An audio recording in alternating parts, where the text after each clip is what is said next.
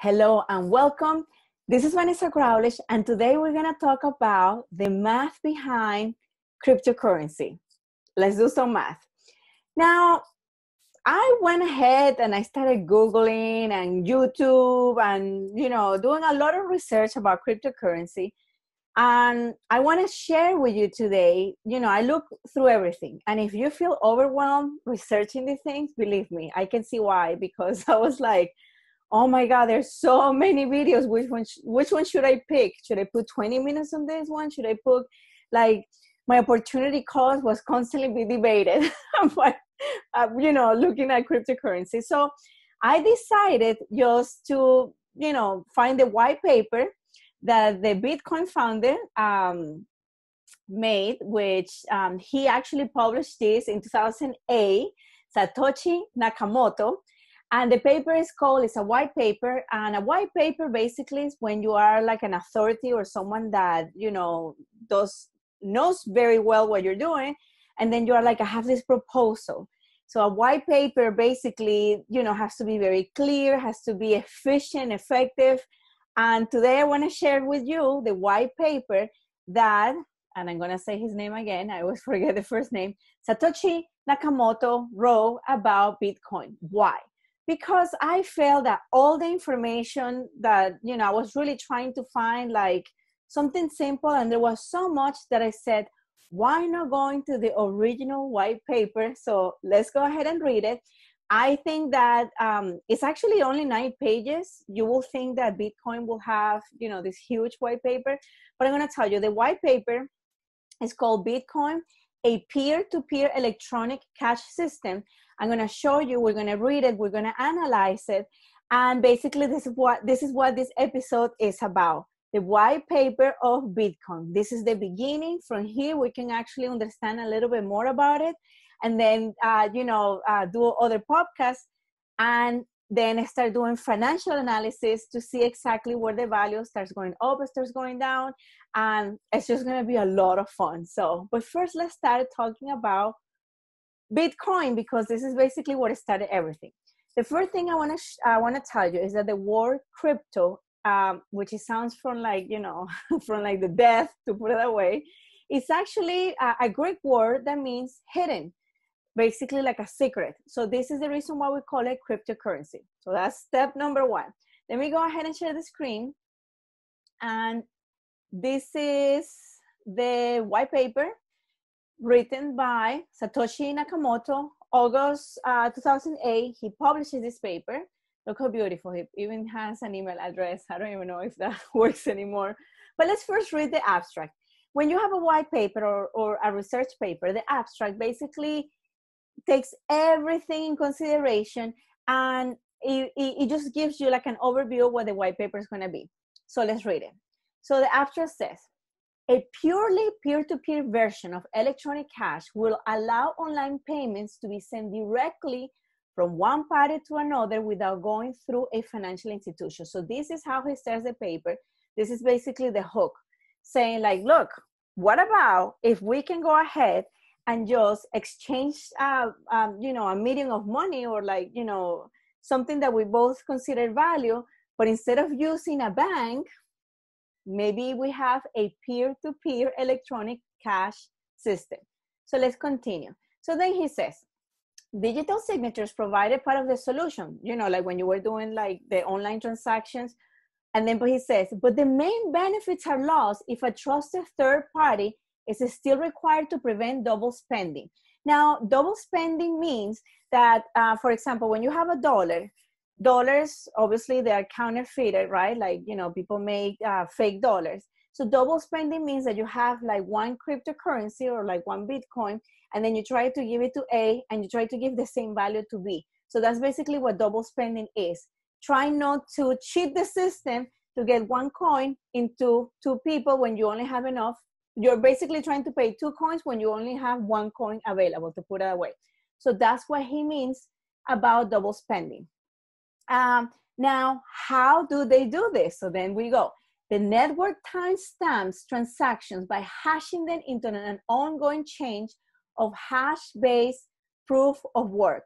Now I have to Google to figure out what was hash and what's, proof of work and what I understood about hash. I'm not a programmer. I'm just literally reading the white paper and understanding it with like zero knowledge of this. And what basically what a hashtag is, what they define as hash is just basically like this algorithm that is inside. And then what it does is that you get it to like miners, and this is where the proof of work, which we're going to talk about it, where the proof of work is. And then this algorithm, I'm making an example, is 2 plus 2, right? And then it's all hidden because it has a message. So the miners go, and then, they work on it, and they're like, oh, okay, 2 plus 2, 4. And then that's how they're able to basically mine the coin. Again, it's so much more complex than that, but that's basically how I understood how, the process works, in a basic way. Now, from here, this is basically what Nakamoto says. The longest change not only serves as a proof of the sequence of event witnesses, but proof that it came from the largest pool of CPU power.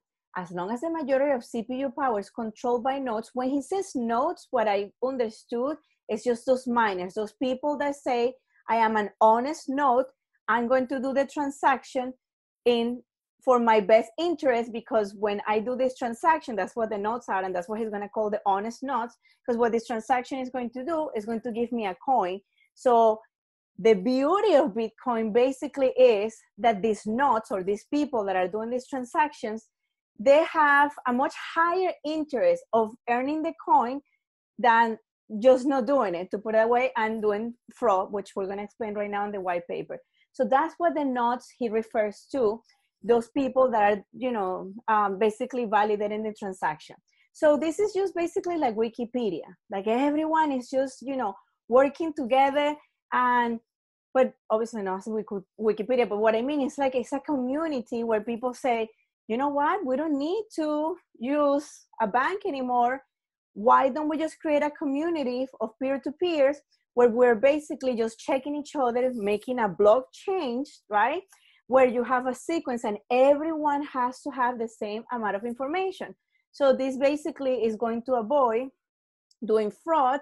And then we're going to talk about privacy, because it's actually included in the white paper. Now here, finally, he comes with the introduction. Now, with the introduction, I'm not going to read it all. I'm just going to show you. When you have a white paper or research paper and you have the introduction, usually you're going to have like a little bit of history of what's going on. And this is basically what the paper talks. He talks about, what happens when you have someone in a banking industry that, you give like $5 and someone steals the money. So then you have a third party involved. And then there's mediation between, this person and this person. So the system is inefficient. So Mr. Nakamoto says the following.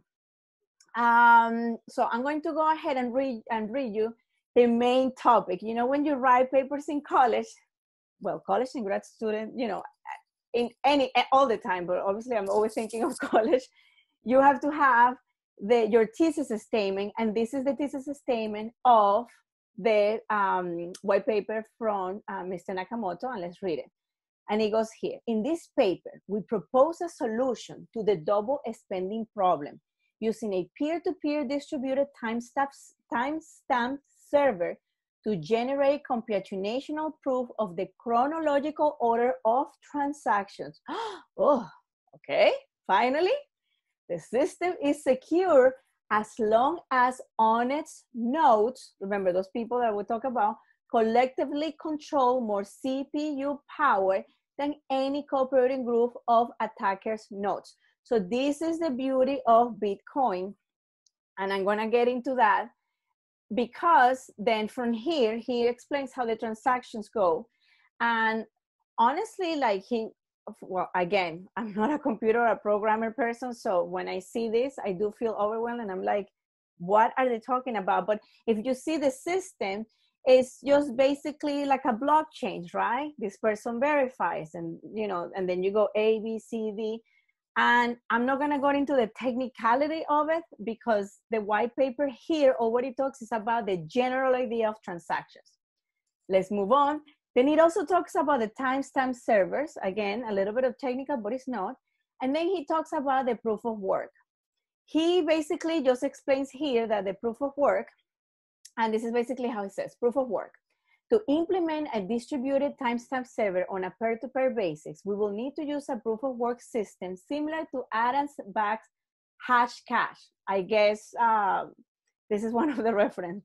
So basically the proof of work, what it is like, you know, like if you have like a newspaper, right? Like a ledger, and you will be like, oh, okay, I can validate that this transaction happened.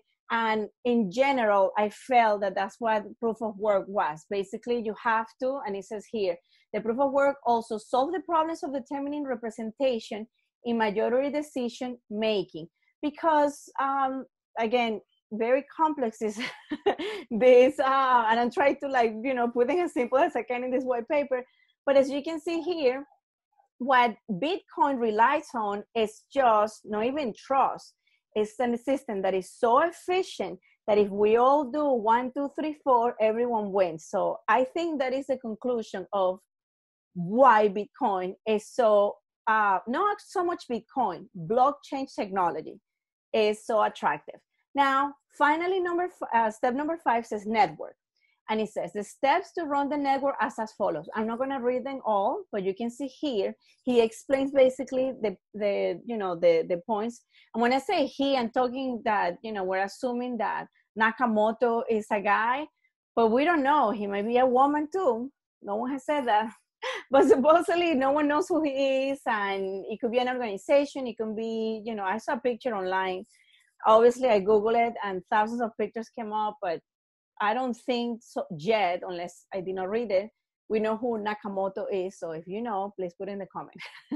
Okay, from there we talk about, so far we understand that the white paper or what it does, it explains a peer-to-peer electronic cash system. But in general, what it's explaining is that we need the need of having a system where you cannot do double pay. That means that if you don't have the money, you cannot, it's basically trying not to defraud the system. And that's basically where the white paper of Bitcoin relies on. Then from here, and look how beautiful this part here. Okay, so he talks about the payment verification, and he, you know, shows like a little diagram here how to do it.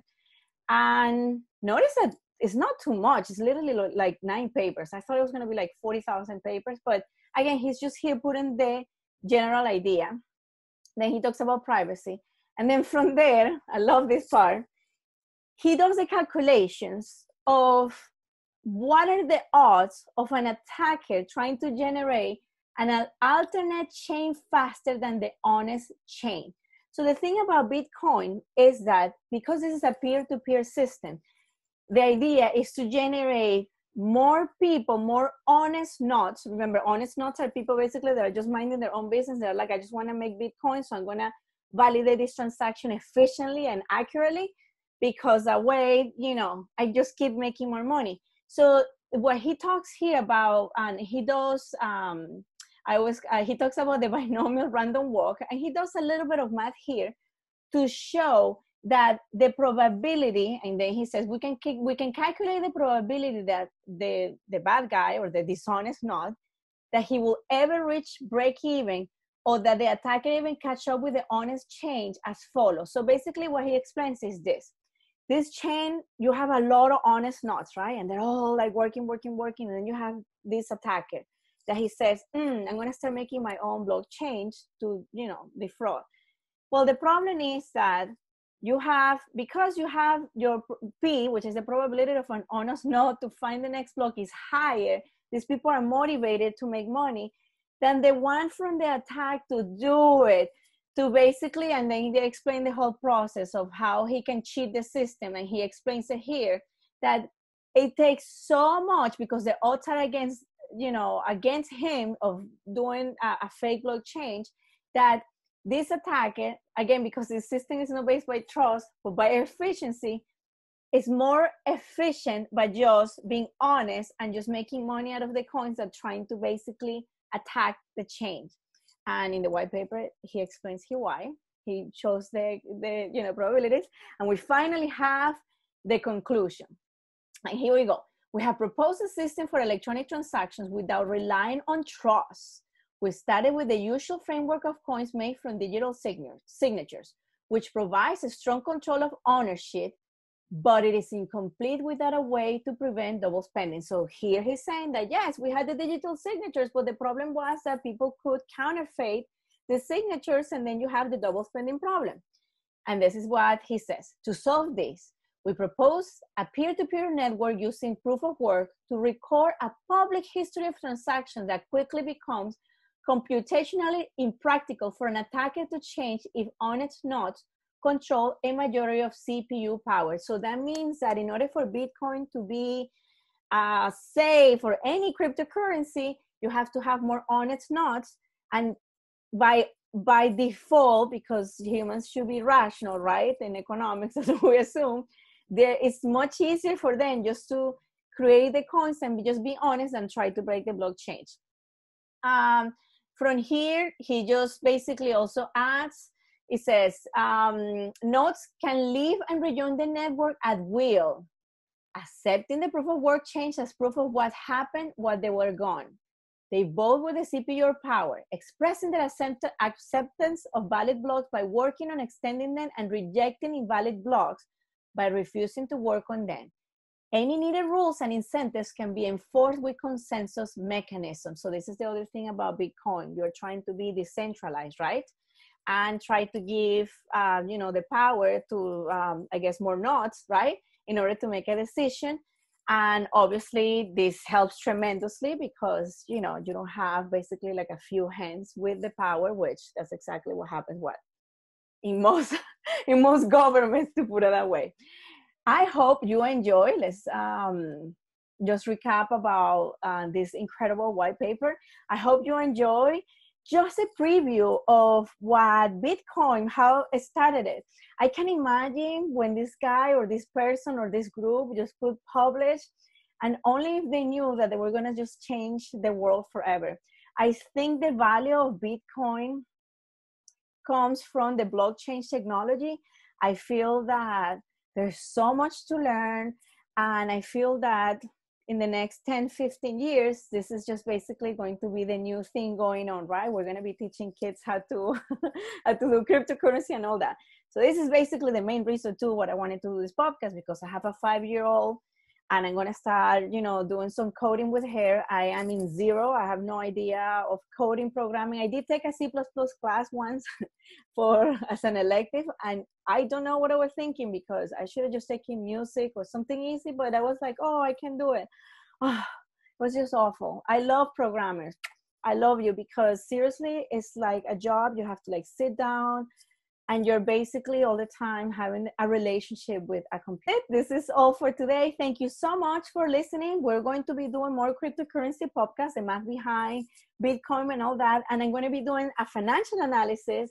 We're going to go ahead and run all that data of maybe the last 5 years, just to see the fluctuation of the prices, to see if we can find any deficiencies, and just to have fun. Thank you so much for watching, and I'll see you next time.